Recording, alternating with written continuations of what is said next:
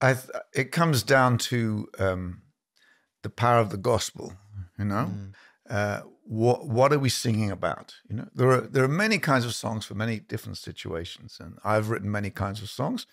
I've written songs to express my own experience and heart and the way I see the world. But when it comes to the church, we are singing ancient truths, you know?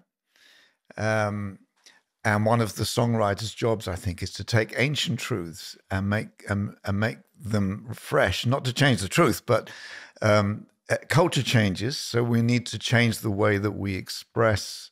Music styles change, you know, and language changes. So in every generation, there needs to be new songs that touch that generation.